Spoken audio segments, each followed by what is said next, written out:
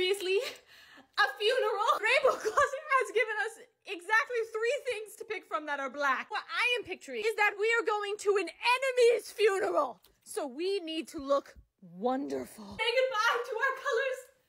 I just look so lackluster. Don't get me wrong, I look good. It's just not the same. I haven't decided yet if I'm gonna be the villain of this funeral. Just in case we are, we need a villain blazer. Oh, we're slaying, but did we slay the funerally?